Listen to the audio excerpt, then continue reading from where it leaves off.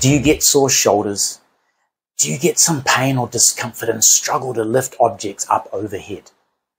Maybe you already know that you can improve your lifting strength by increasing shoulder mobility and stability.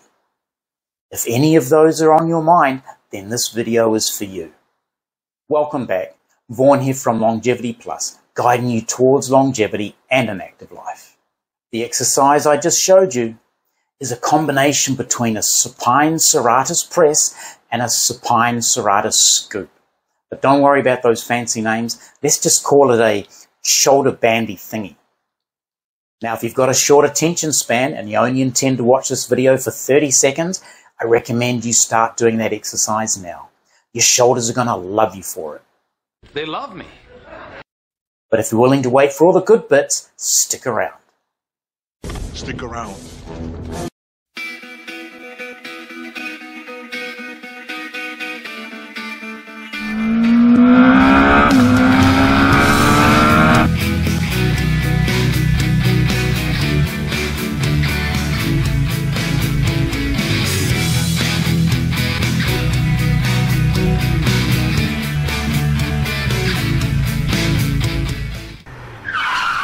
Few go-to exercises that I recommend for the varied complaints that clients and students come to me with. This singular exercise is the one that tends to get the fastest and the best results for the majority of these. But why did I want to talk about this exercise today? Well, I realized that this is an exercise that I do twice a week, even without shoulder complaints. Yes, it's great for sore and tight shoulders, but it shouldn't stop there. It's an exercise that should be in your toolbox and used regularly. Remember, the focus of this channel is helping us to stay active longer, allowing our bodies and our minds to keep enjoying the things we love. First, let's look at the muscles we're working in this exercise. The biggie is the serratus anterior. Some people call it the boxer's muscle. This could be the most important muscle in the shoulder complex. Some of the other muscles we're working, rhomboids, rotator cuff muscles, the mid and the lower trap. What do these muscles have in common? They help to stabilize and control the shoulder complex during movement. They also play an important role for postural support. Many of us are hunched over computers all day, on our phones, maybe driving long distance. If we attack these muscles correctly, we can see an improvement in posture, lessening of pain, especially in overhead movements. It's not dancing, by the way. It's like lifting something up overhead. As mentioned earlier, if you're not having discomfort or posture issues, I still recommend you start doing this exercise. 1, it could prevent issues in the future. 2, a strong and supportive shoulder can help you lift heavier, if that's what you want. Remember this guy? Come on, John! Woo-hoo! Or simply help you with your daily tasks. What I want to go into detail about today is the serratus anterior. That is the main muscle that's being benefited when you're doing these shoulder bandy thingies. Let's list the serratus anterior's main functions and why we can benefit from ensuring we keep it strong.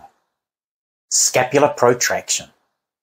The primary function of the serratus anterior is to protract or move the scapula forward and around the rib cage.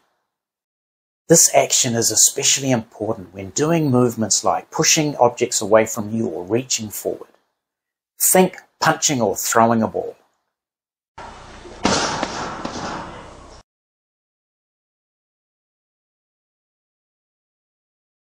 Scapular upward rotation.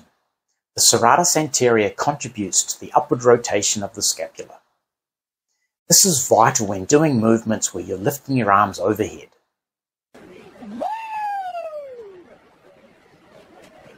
Proper upward rotation helps prevent impingement of structures within the shoulder and promotes smooth, coordinated movement. Scapular stabilization. This muscle helps to stabilize the scapula against the rib cage, especially during activities and, of course, exercises that involves weight bearing through the arms. This stability is essential for maintaining proper shoulder mechanics and preventing excessive movement or winging of the scapula. Think improving your bench press or your press-ups. It's got two. Actually, Homer, that's just one. Injury prevention.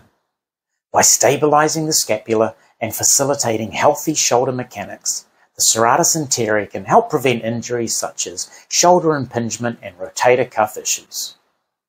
It plays a crucial role in maintaining the health and function of the entire shoulder complex. Let's dive into the exercise. I'll let VoiceOver Vaughn take it from here, but I'll be back at the end to recap some important points. In this video, I'm using a black medium resistance band. They are color-coded for different strength levels. These color codes may vary country to country, but these are the standard color codes for most countries. It's better to start light than too heavy in this exercise. You can easily change resistance by changing your grip position on the band. You can adjust band length by wrapping them around your hand, or you can combine bands together. For this exercise, first off, place the band around your back, just underneath your armpits.